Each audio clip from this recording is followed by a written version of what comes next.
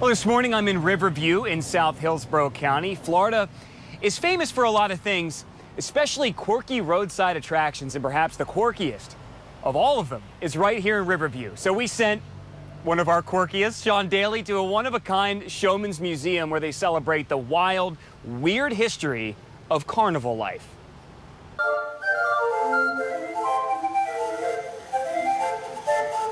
You had two choices. You could either go to an orphan's home or you could run away and join the carnival. And I chose to take the latter. When Doc Rivera was just 14 years old, the Indiana kid ran away with the carnival. Those people were very, very kind to me. I'm very grateful for the upbringing I had out there on that midway.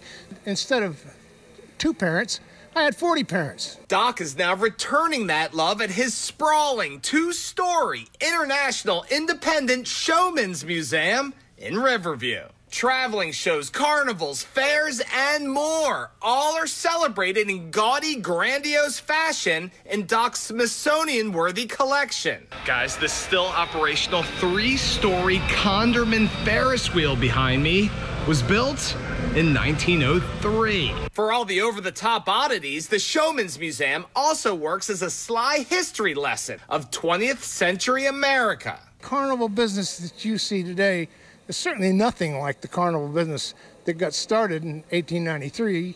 Guys, give yourselves about an hour, hour and a half to see the entire Showmen's Museum. There is a lot here. It is a wild, funky place. I really, really like it. To find out more, head on over to abcactionnews.com, and I have a link for you as always. In Riverview, about to join the carnival. I want to run away.